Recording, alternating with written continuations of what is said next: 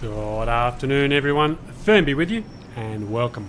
Welcome to my little corner of the interwebs. It's great to have your company.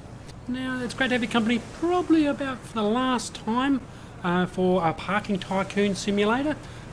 We've been playing the Seaside Business DLC for Parking Tycoon Simulator for a little while, and thank you very much for your company in this game. We started off with this area here, our very first car park. Obviously all that's got the undercover shading and some decorations.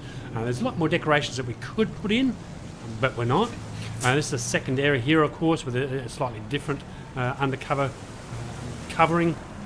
Again, we're able to put some more decorations in and get some more money per square if we wanted to, but I don't. And this is the last section here, smart parking. This is one of the nicer features of the DLC. Off camera I have fully upgraded each one of these. I think they hold 7 cars. Also upgraded all our fencing. You may have seen that quick fencing video I put up a couple of days ago. By the time you see that video and then you see this one, will be a couple of days difference. As I said, I think we've just about done all the expansions that we could possibly do that may well be entertaining for you. Obviously we could put some more trees and bushes and stuff like that in, but look, we've got all our expansions, we've got all our decorations in, and if you recall, it took us quite a few episodes to work out how to put this board rental facility in, of course, but we finally worked that out. Obviously our garbage collector's not doing a very good job around our coffee machines, but hey ho. Obviously everybody grabbing their surfboard, going out on a beautiful day like today, going out surfing. Let me know that as well. Let me know in the comments. Let me know that you're not enjoying it and tell me why, and perhaps I can do something about it.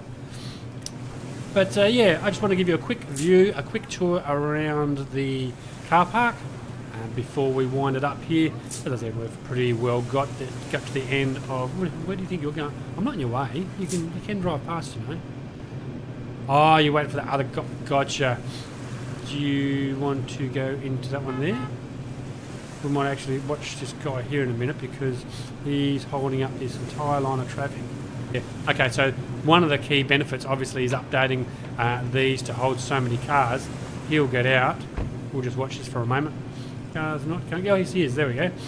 So that'll rotate. Let's give you a good example of how they look when they are fully upgraded. Each one of those do rotate and allows the next one to either go up or come down depending on what they want to do. But as I was saying, this would be one of the last videos. If it's not the last video, I'd be very surprised in Parking Tycoon Simulator Seaside Business. If you wouldn't mind supporting the channel, just by hitting that subscribe button.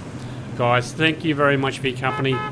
Certainly do appreciate it. And yeah, hit that subscribe button. I really do appreciate it.